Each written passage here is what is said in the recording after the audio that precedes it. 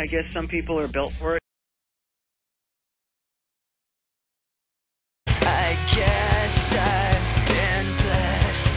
You're getting closer, steady my hand through the blistering pain, anxiously waiting for the earth to reveal you, wondering if I will ever see you again.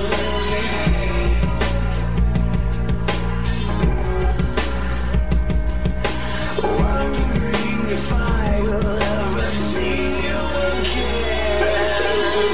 I'll take your love. Ready? Yeah. Let's go. Yeah. Ladies and gentlemen, pleased to meet you.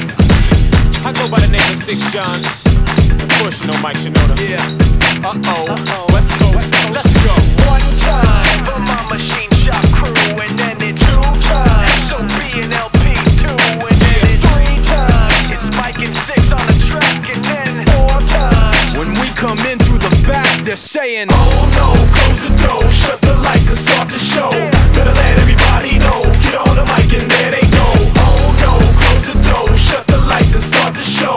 Better let everybody know, get on the mic and there they go. I'm that dangerous bitch. Y'all can't really hang with us in this. Everybody's so afraid of us, shit makes me wanna hang it up and quit. Forget about all the things you heard before. About time that we're kicking down your door. Everybody's gonna hit the fucking flow. Please, Mike, don't hurt me anymore. I don't gotta have a secret lie or an alibi. Everybody knows why I'm here. I just as soon crack a bottle as crack you over the head with the bottle of beer. So just listen up there, powder puff. Better believe that I'm not playing. You can love it, you can hate, but don't mistake it. Everybody's saying, Oh no, close the door, shut the lights and start the show.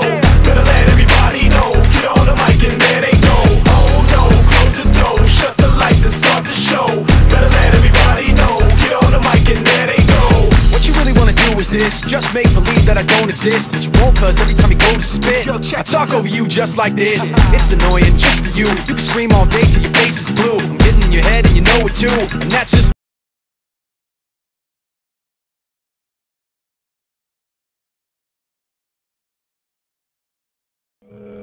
I knew I was being threatened. Do you think it's worth holding out? I mean, I heard some pretty ugly things about those guys.